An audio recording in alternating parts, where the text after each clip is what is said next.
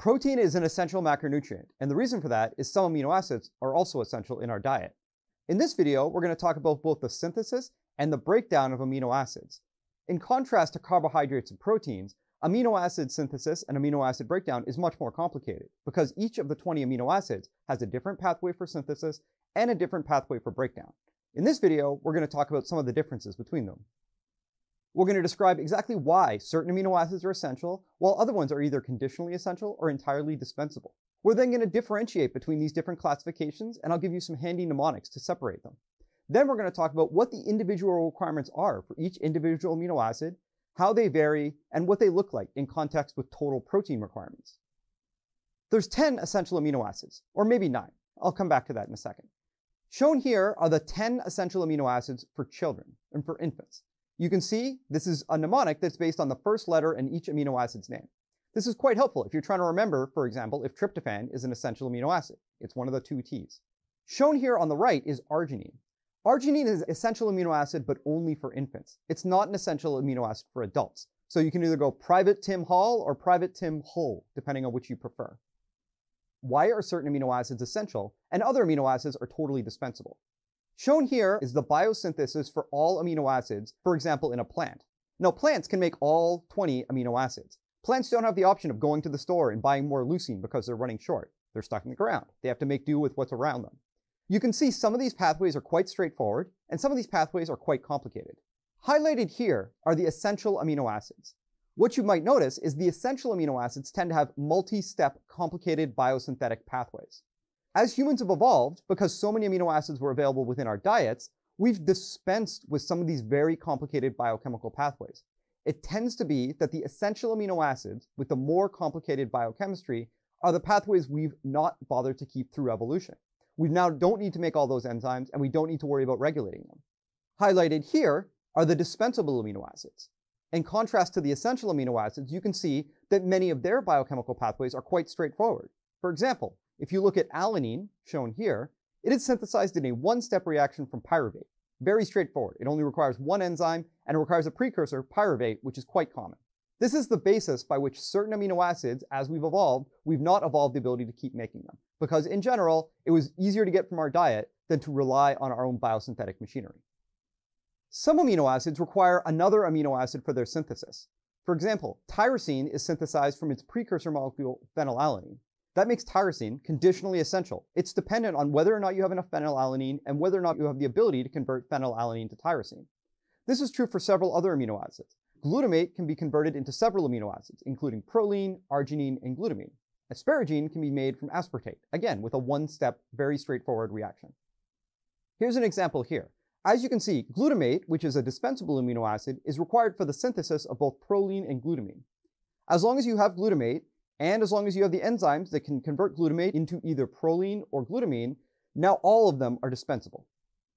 That's about the biosynthesis of the amino acids. But what happens when we break them down?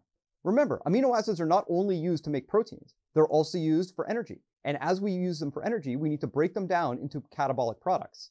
In general, amino acids can be broken down into things that can become glucose, the glucogenic amino acids, and things that can become acetyl-CoA, and then eventually either a ketone body or a fatty acid. These are the ketogenic amino acids. Leucine and lysine are exclusively ketogenic amino acids.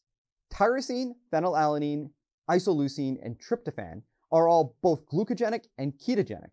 Generally, that's because they're broken down into 2 pieces. One piece can become glucose, and the other piece can become acetyl-CoA, and then eventually a ketone body. The mnemonic I use to remember this is FLIT. Phenylalanine, leucine, lysine, isoleucine, tryptophan, and threonine are the glucogenic and ketogenic amino acids, with the 2 L's, leucine and lysine, as the exclusively ketogenic amino acids. Shown here is the estimated average requirement for each individual amino acid across the lifespan. As you can see, 9 essential amino acids are shown here, because there's 9 essential amino acids in adults. There's a few things I want to draw your attention to. First, I've colored this chart based on the approximate requirements of each amino acid. If you look at, for example, in adults, we require small amounts of tryptophan, only 4 milligrams per kilogram per day.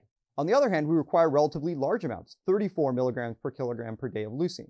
That's because, as we use amino acids to make our body's proteins, leucine is much more abundant in most of our body's proteins than tryptophan. Another thing I want to draw your attention to is if you look across the rows, let's take leucine as an example. you can see that infants require 65 milligrams per kilogram per day, whereas adults require about half as much, only 35 milligrams per kilogram per day. That's because infants are growing quite rapidly. They're very anabolic. They're making a lot of new protein, and therefore they have more of a requirement on a per kilogram basis. Now, of course, adults are much bigger than infants, and so therefore at an absolute level, adults need much more than infants. But on a per kilogram of body weight, infants have the highest amino acid requirements. So here's some questions I want you to pause the video and think about. Why are there DRIs for only 9 amino acids? Why are the DRIs so different from one another? And what is the sum of the amino acid requirements? And do you think that's the same or different than the total protein dietary recommended intake? Pause the video and take a minute to think about these questions. Here's some answers. Well, we only need the DRIs for the essential amino acids. For dispensable and conditionally essential amino acids, their intake is not relevant because we can make as much of those amino acids we need. We only need to worry about the dietary intake for the amino acids we can't make ourselves. These are the 9 essential amino acids in adults. The amino acid requirements are different from one another because proteins have different requirements for those amino acids. Leucine is quite abundant in most proteins, whereas tryptophan is quite rare. Therefore, we need a lot more leucine than we knew of tryptophan. Finally, if we add up the total amino acid requirements, we come to somewhere around 100 milligrams per kilogram per day. That's much less than the protein requirement for the DRI. The difference here is the DRIs for amino acids are set to ensure that you're not deficient in any particular amino acid. But the protein requirement is bigger because we use protein not just to supply essential amino acids, but also to have calories. Another thing to remember is protein has to be broken down into amino acids. That makes protein a less accessible source of amino acids than free amino acids, which don't need to be digested, and they can be absorbed directly. In summary, each of the 20 amino acids can be classified as essential, dispensable, or conditionally essential. And this is based on the complexity of their biosynthesis. More complicated biosynthesis means that it generally becomes essential, and we've evolved not to bother with that complicated biochemistry. The synthesis of many amino acids is conditional on the availability of a particular precursor amino acid and the enzyme to take the precursor and convert it into that amino acid. Individual amino acids have different DRIs. There's 9 different DRIs for 9 different essential amino acids. We don't have DRIs for the dispensable or the conditionally essential amino acid because in general, we can make those ourselves.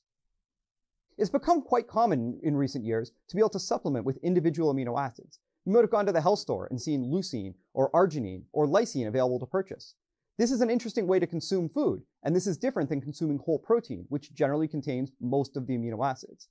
Understanding the biochemistry of these different amino acids helps us understand how those different supplements may work, and also what might happen if somebody was deficient in some particular biosynthetic or catabolic pathway.